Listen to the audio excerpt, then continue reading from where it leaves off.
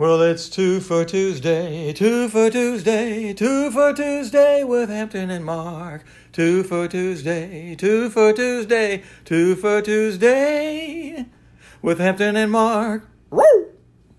Hey guys, it's two for Tuesday, and we've got two little goofy things that we do out here in the shop. Hampton wanted to tell you about.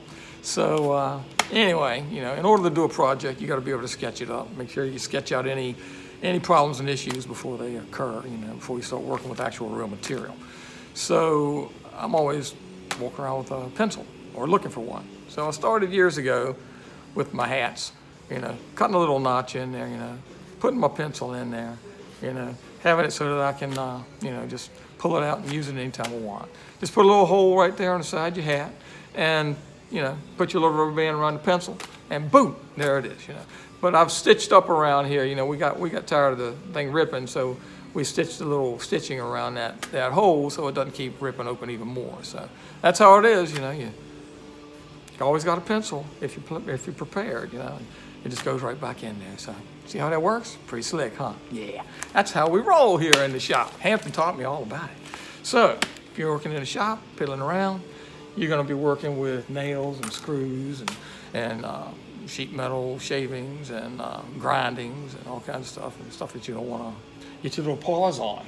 So you have to use a magnet to get that stuff cleaned up. And what I've done, I took this magnet from Harbor Freight Tools and covered it with plastic and you know, sealed up this end.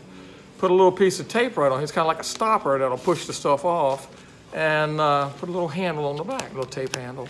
So what you can do is slide this off, and you know, you get your mess up, you know, like that right there.